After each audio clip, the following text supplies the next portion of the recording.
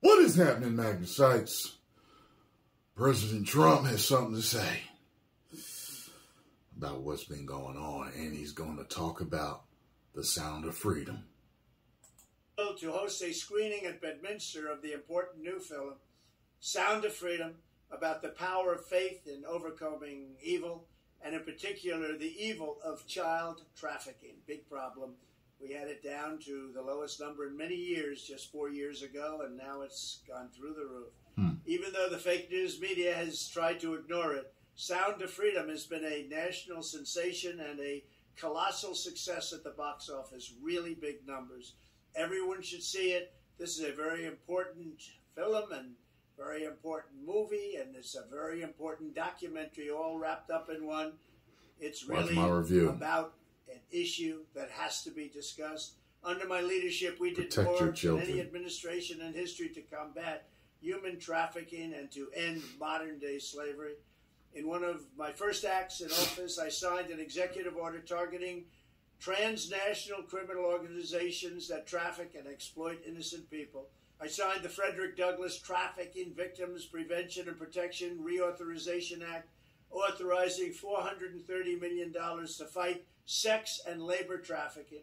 I signed legislation to crack down on foreign countries who are not meeting standards for eliminating trafficking, of which there are many. I also signed into law the Abolish Human Trafficking Act, which strengthened programs supporting survivors and provided more resources for ending modern slavery. We do have modern slavery, if you can believe it. Additionally, I created the first ever White House position focused solely on combating human trafficking. And perhaps most importantly, we created the most secure border in U.S. history by far, dealing a major blow to the cartels and traffickers. We built hundreds of miles of wall. We renovated hundreds of miles of wall. We never had anything like it. And then I got Mexico free of charge to give us 28,000 soldiers to protect us from people coming into our country illegally. When I am back in the White House, I will immediately end the Biden border nightmare that traffickers are using to exploit vulnerable women and children. We will fully secure the border. I will wage war on the cartels just as I destroyed the ISIS caliphate. 100% gone, 100% destroyed. They'll come back now because we have a weak administration. I will use Title 42 to end the child trafficking crisis by returning all trafficked children to their families in their home countries and without delay. And I will urge Congress to ensure that anyone caught trafficking children across our border receives the death penalty immediately, and that includes also for women, because women, as you know, are #1 in trafficking. Children are actually #2. I want to thank Eduardo, Jim, Tim Ballard, and everyone else involved in this film for their incredible efforts and their great genius.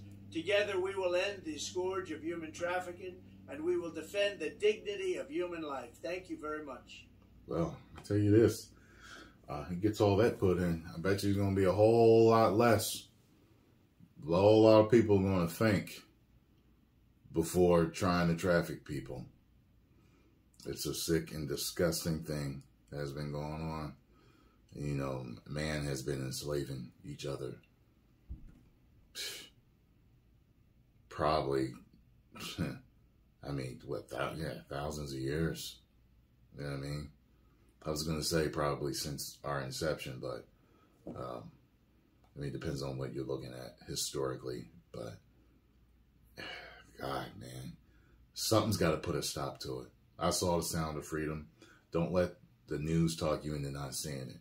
It's worth checking out. It's worth seeing with an open mind, and then making your decision on it. It is worth seeing.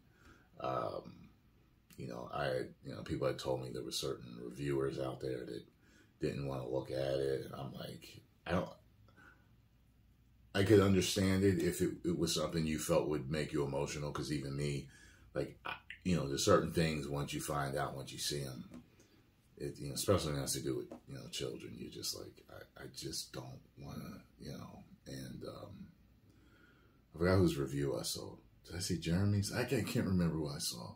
But something made me. I forgot what I told you guys. I can't remember. I saw somebody's review, I think, first.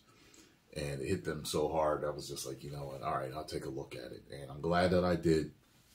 My eyes are open more now to it, and I think a whole lot of other people's eyes are open more to what is going on.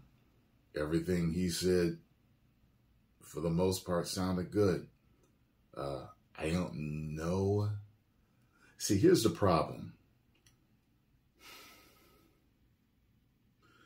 I'm not sure if the death penalty is 100% perfect for that. However, depending on the situation, I do believe life without parole or death is probably best. Because the stuff that they do, they destroy millions of lives with what they do. Children, women, and men. And these are people that end up never seeing their families again. They die in slavery, or like they said, you know, some are even used for organ harvesting. I'm like, oh my God, like you're killing people then for their organs. So depending on the specifics of what your job is in it, you know, but, you know, here's my thing, you know, in certain other countries, you know, the penalties are really high for certain crimes. So a lot of them, they just have low crime. I mean, in certain countries, you can get your hand cut off still. Think about that. How many of y'all be stealing? Say even if you pirated something, you downloaded something you wasn't supposed to, and you knew you was on a pirate site. Imagine if you had to lose your left hand because of that. Imagine that. Once they, stick it out, chop, chop. Imagine that, you know. So, you know, I think harsh penalties for certain acts definitely, you know, are warranted. I don't know if anyone should lose their hand for stealing. You know, sometimes people are just extremely hungry, you know. But you know, it's a lot of details we need to discuss with certain things. But with this, with the human trafficking, after I saw that movie, because we know worse is happening. That was a movie. They intertwined certain camera footage in the movie, real camera footage, and I'm just like, these heartless bastards just snatching these children, and you're telling me that they're selling these children for that. I mean, like, you know, because certain people say that, you know, for grapes, you should be put to death, you know. So, you know, it's because you're taking something from someone and destroying them psychologically in such a way that they may never have a normal life again. And grapes, just remove the G. Y'all know what it is. So just can't say certain words for YouTube's algorithm, you know. So sounds like he's you know, and he said he's making it hard for certain countries that aren't cracking down on it. I find that interesting. It's like, I don't know if it's tariffs or what, but if it's kind of like, look, if you are not handling this whole human trafficking thing, then we're not really going to deal with you. You don't have these benefits of dealing with the United States in certain areas if you are not handling this human trafficking problem. I find that interesting. You know, show us that you're really about your people and about human life, and then we'll work with you. I find that very interesting. Interesting train of thought with that. Well, what do you think? Do you agree with him? Do you not? I agree with him. Almost 100%.